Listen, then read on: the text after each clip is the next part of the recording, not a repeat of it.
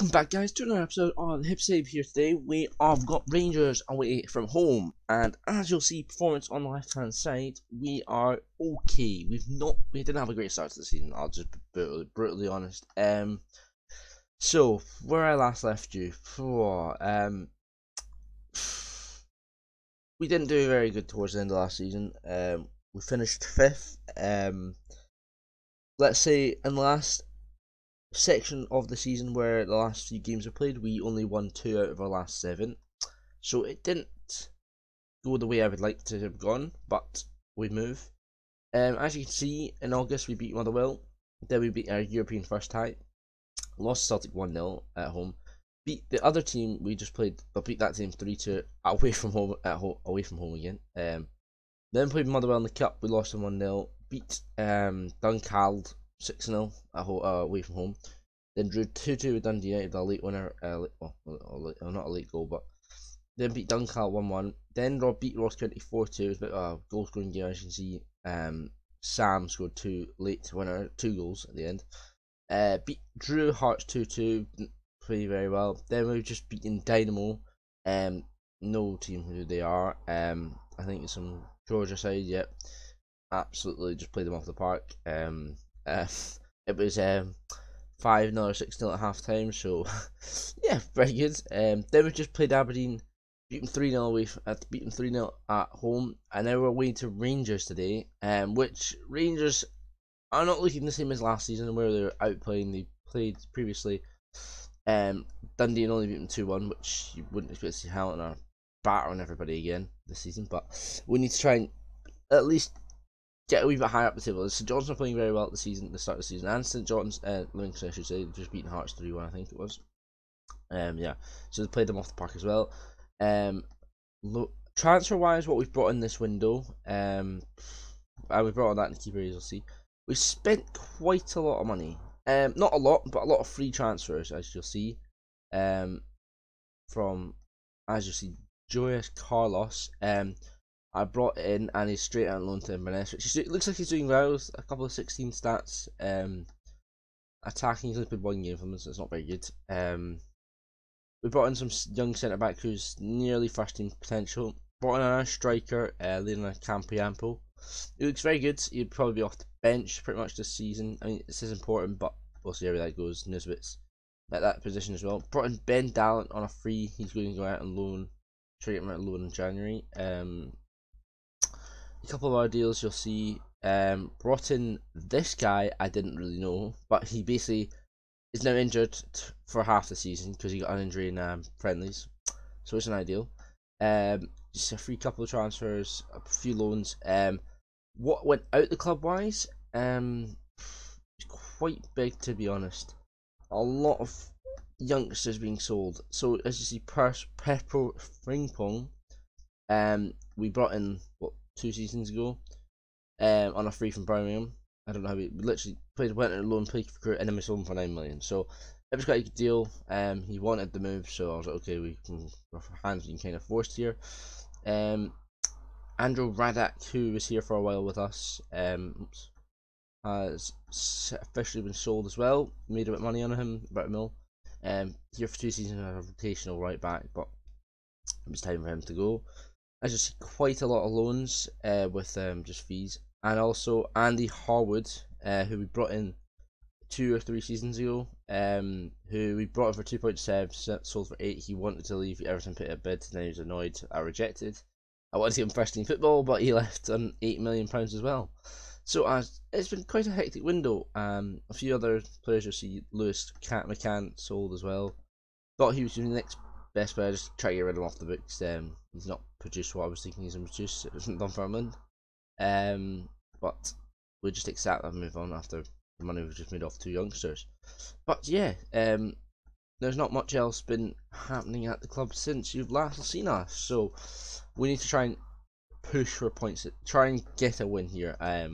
At Ibrox. I know it's going to be tough, but we've got no choice but to go for it.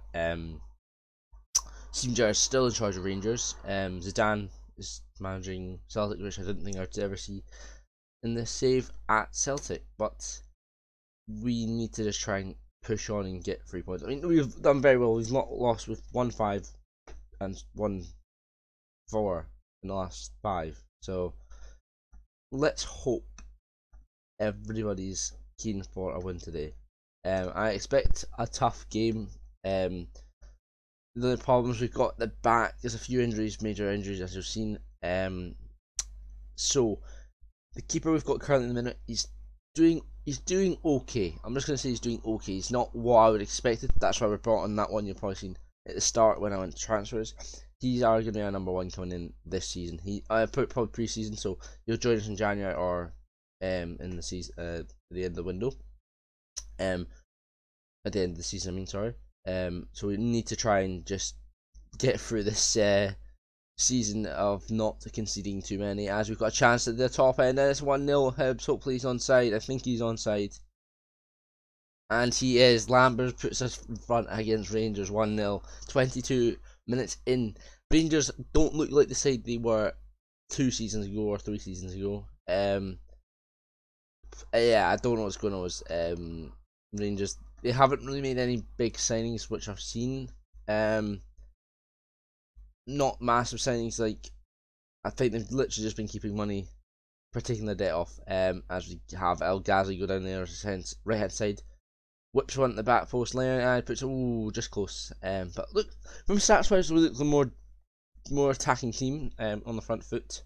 But Celtic looked strong again this season. Yeah, they are bringing some big players in, which I personally cannot keep up with unless I'm selling youth players every season and making millions off them. But I'm going to look to do a wee bit of business in January. Probably not a lot, but that'll be the odd signing here or there on pre-contract with a chance going again in behind against Rangers. Can we make it 2-0? He's just been saved, I think. Yes, it has been saved. Yeah, that's unfortunate. It's been saved. That should have been probably 2-0. A couple of injuries now and then, but we've brought in a few loans, just trying to balance the squad out, especially for Europe when we're playing only a game every week. And we pick up some unfortunate ones. But St Johnstone are doing very well, let's say, this season again. They are pushing for top 4 places again, and I can see they're currently second, and it's a chance for Rangers. Can we clear? Yes, we can. They are looking very strong. They're not the team I would expect them to be. I think real life have not won in the last 8. So yeah, we might have a challenge on our hands for hopefully top 4 this season.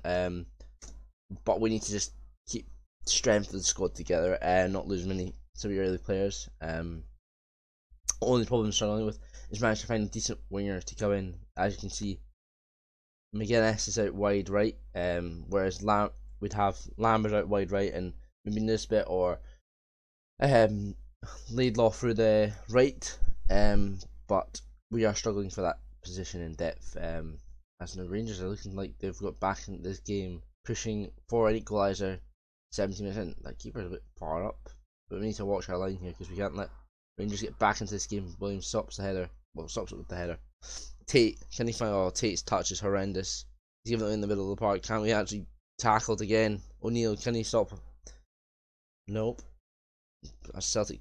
So Rangers literally play it right through us here. In behind, he's offside surely. In behind for Carib. 1-1, I think. But I think he's offside.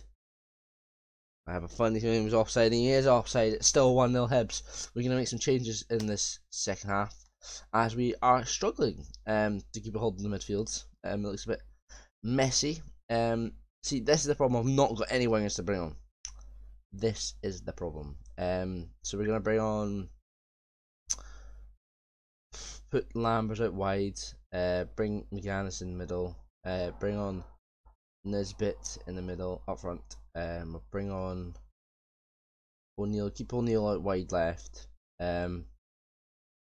Hopefully that does it. And then bring on Odgin in the middle. O'Neill can play it wide. Yeah, he can. Put him inside forward. Nisbet's on. Let him change this. Hopefully, he can change the game a wee bit. Control that midfield a bit, as we are getting a little bit overran, and I don't like it. Chance for Hibs again in this far side, in the corner. It's coming out to Williams, who's on loan from Liverpool, if you didn't see. Watts, can he whip one in to the back post or play it short into Ojin? whips it at the back post. Lammers the header. He makes it 2-0 Hibs. Come on, 12 goals this season. Very key player we've had the last 2 seasons. It's been helping us in some short periods of goals. So if we can get this result against Rangers again, I know we did it a couple of seasons ago, but we just need to try and play better against the bigger teams. Celtics have struggled because they've just got so much quality, whereas I don't feel Rangers, they've got the quality they used to have. The chance again, O'Neill gets a chance. Tate on the side. Can he find a pass? McGrath, O'Neill strikes it from distance. Oh, goes close. But this is the performance I need against the big teams. I mean, we dropped off against smaller teams like Motherwell, Ross County last season, Aberdeen especially, which were real struggles, and I don't know why. Because we had the team quality and the strength in the team to do it. So I don't know why we struggled big time against these teams, but we need to just see out these 3 points away at Ibrox. So hopefully there's a chance for Rangers late on this game. A couple of minutes left, and it's a 2-1. Okay, I think now, lads, not to be funny, just time waste. I don't want to be conceding later on in the stage. Slow it down. I do not want to be drawing this game when we really need the crucial 3 points against Rangers at Ibrox. Away from home performance, a decent performance. Currently sitting peak position 3 in the league. I'd be happy with that performance though. I'm very happy, I should say. Wasn't expecting to get 3 points, but we have got the 3 points.